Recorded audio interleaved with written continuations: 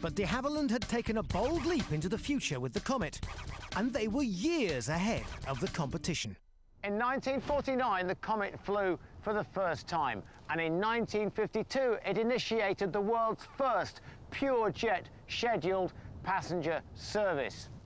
The Americans hadn't shown a great deal of interest in this eccentric British notion of jet transportation, but one American company realized that America was missing the boat by a mile, and they decided they wanted to build their own jet transport.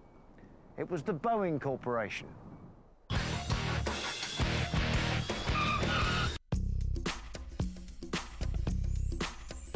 The British-built Comet had pioneered the era of passenger jets in 1952.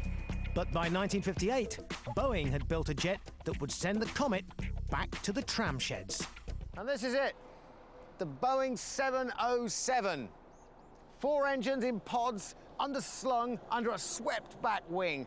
Its granddaddy was the B-47 bomber. Its daddy was the B-52. If airliners were racehorses, the Comet would be a nice little filly. This, on the other hand, would be a dirty great stallion. It's twice the weight. It carries twice the passenger load. It goes further. It goes faster than the Comet. This thing is just a beast. And to prove it, Chief Test Pilot Tex Johnson did a barrel roll in it on its first public outing. The Boeing top brass almost choked on their martinis, but it did make a point. Everybody wanted to fly in the 707.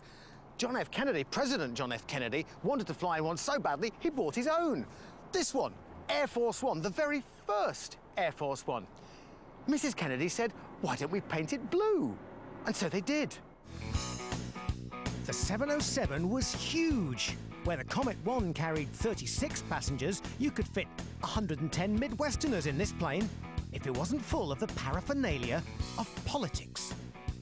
This is the Oval Office in the sky, and on this very seat have sat Kennedy, LBJ, Ford, Nixon, Carter, and Reagan.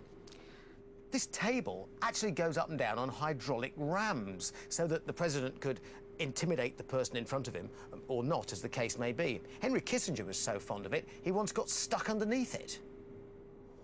Some of the most critical decisions in the world, feeling the flush of victory, the chain of command, have been taken on this very throne. And in the unlikely event of a nuclear attack, secret codes will be found in the safe in front of you. Damn, what was that number? America's first production model jet transport comes off the assembly line. Boeing reckoned their 707 would cost $16 million to develop, but by the time the plane was ready to fly, they'd coughed up a mind-blowing $185 million. That was more than the company was worth. They were betting their shirts and their bank manager's shirt on the success of this plane. Pan Am were the launch customers for the first 707s, and in 1958, before they'd even got the keys, they boasted in a big ad campaign they'd be the first to provide a transatlantic passenger jet service.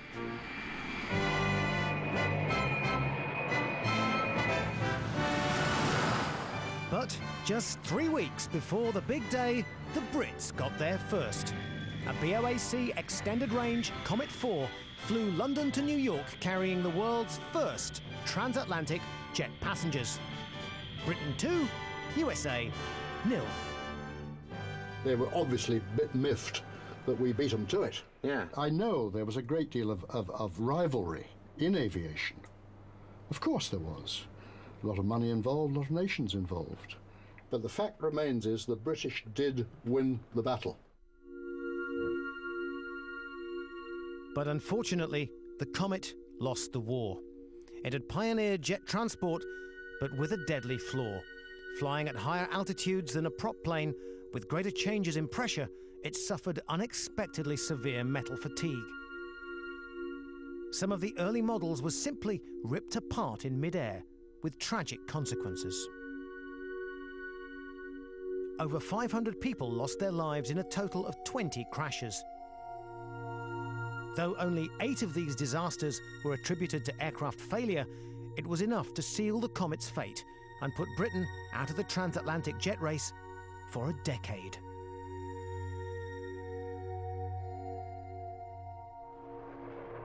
The mighty 707 went on to dominate the airline industry. Over 1,800 were built in its various forms, and some of those planes are still flying commercially for airlines in Latin America and Africa.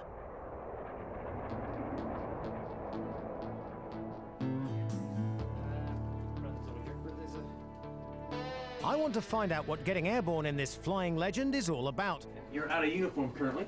But since I don't fancy flying Air Botswana, Major Jeff Dalrymple has agreed to take me on as his latest recruit for the US Air Force's 100th Bomb Group, aka the Bloody Hundredth. You see, the military bought the 707 too, 820 of the things. In fact, they were the original customer, but they didn't want seats. They installed massive fuel tanks, painted them grey, and dubbed them the KC-135.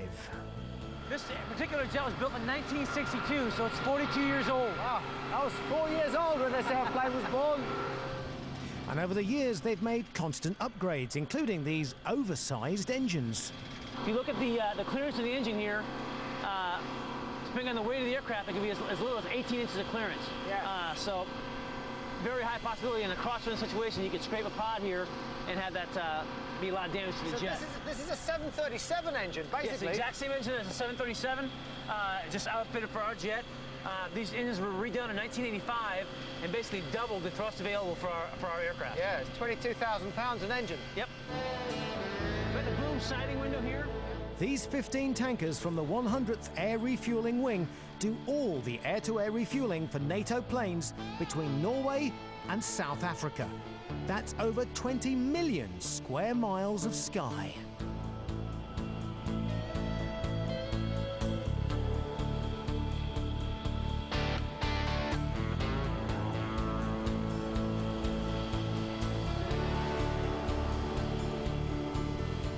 This is it.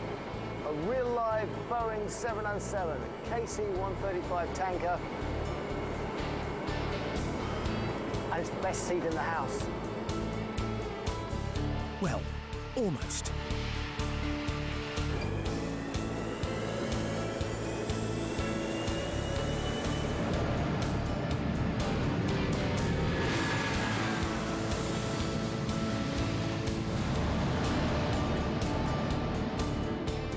Even with a stonking headwind and those massive new engines at full chat, with all the fuel we're carrying, she's still only climbing at 1,200 feet a minute. What's this airplane like as opposed to the original 707? They've been continually upgrading this plane, whether it be the engines they put on in 85 or back in about 97 when they started with the glass cockpit. With all the upgrades and all the new gadgets and bells and whistles on it, they expect this plane to fly all the way through at least in 2020, maybe 2030. This could be a 60 to 70-year-old aircraft when the Air Force is done with it.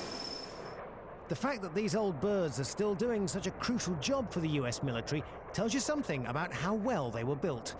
The US Air Force paid Boeing $3.7 million for each KC-135 back in 1957. Today, it values them at $52 million apiece. Despite all the new kit, underneath its grey paint beats the heart and creaking control cables of a 40-year-old 707. They didn't see any necessity to upgrade the flight controls to make it a bit easier for you to pole it around. I wish. In my experience, this plane is a blast to fly. Very fun because it's so hands-on, because it takes a challenge.